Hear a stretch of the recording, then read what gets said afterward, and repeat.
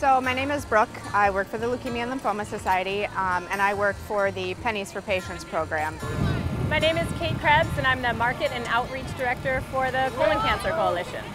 I'm Jane Rowland, and I'm with the Minnesota Breast Cancer Coalition, and we're an advocacy and education group. My name is Bethany Stavrin. I work with Children's Cancer Research Fund, and I'm an events assistant.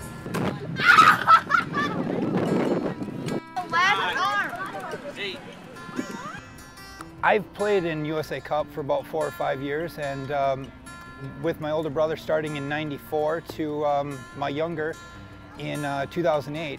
So we work with schools to help them fundraise money, and in turn that money helps us to fund research as well as patient aid. We are a national nonprofit organization, and we promote colon cancer awareness in a variety of ways across the country.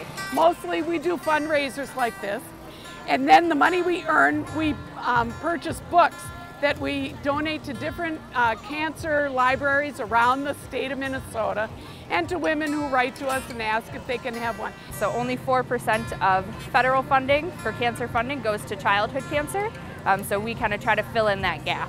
I heard about kid cancer and how the referees are donating some of their expenses. And cancer specifically, my father passed away from stage 4 colon cancer and was a referee. And so really this all just kind of something we wanted to be a part of, and we were very happy we were invited to do so.